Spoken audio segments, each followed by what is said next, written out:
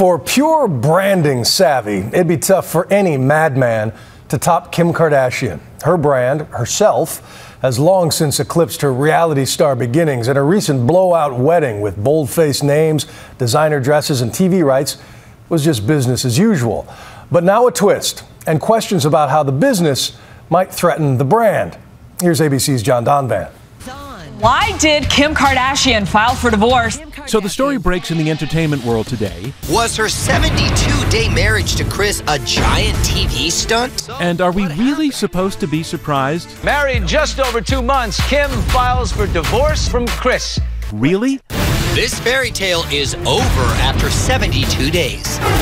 8:10 this morning, a Los Angeles courthouse, Kim Kardashian, famous for being famous, files for divorce 72 days after saying her nuptials in a televised broadcast on the E! Network, a 4-hour ceremony that cost $10 million, which works out to $138,000 per day that she and pro basketballer Kris Humphries were man and wife. And take you to be my wedded husband. And though on the program they said it out loud, Kim, as a symbol of my love for you, with this ring, I be wed. And till death do us part. It seems they won't, after all. After careful consideration, I have decided to end my marriage, Kardashian said in a statement. I hope everyone understands this was not an easy decision. I had hoped this marriage was forever, but sometimes things don't work out as planned. We remain friends and wish each other the best. His statement said simply, I love my wife and am devastated to learn she filed for divorce. We heard that Kim really wanted this to make it work. She really thought that this was it for her. This was her fairy tale wedding, but Kris definitely did not put any effort in towards the end. This is big stuff for some people, like those in New York City keeping vigil this evening outside one of the Kardashians' several retail outlets. But really, a surprise when you consider the pattern we have to show business weddings. Jennifer Lopez and Kris Judd, 4 months. Mario Lopez and Ali Landry, 2 weeks. Britney Spears and Jason Alexander, 55 hours. But with all due respect to what are quite possibly the genuine feelings of the bride and groom, and divorce is never easy and it's her second, is it really unreasonable to ask whether maybe divorce was in the script all along? Mary Jane Kim Show.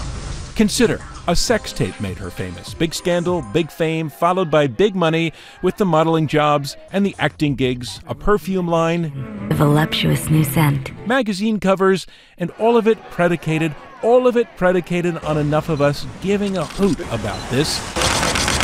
No hoot, no loot. Here's the thing though, happily ever after? Boring. Divorce opens the door to whole new chapters. So was it in the script all along? You can have kids, which is always an interesting plot point for a reality show. And a divorce is obviously an interesting plot point. People like drama. Reality shows are about drama. Really? As if nobody saw this coming? I think everybody saw this coming. I think Stevie Wonder saw this coming. There's lots of cynicism and doubt about the marriage to begin with. Yes, this is no big surprise. Come on, they were dropping hints all over their reality show, Keeping Up with the Kardashians. There was that awkward conversation about her not taking his last name. I live in a different world. I was definitely raised in a different world than like Yeehaw, Minnesota, and Kim, that's fine. 4 years ago, you sold clothes in a boutique in the Valley. So now, like, all of a sudden, you're Miss Princess. You knew what you were getting into.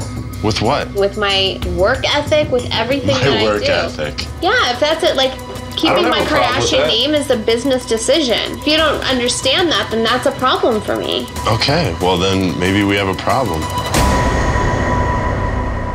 And there was the scene where Kim's sister Khloe, who has her own basketball player husband, is all but predicting a breakup. Kim falls in love with everyone.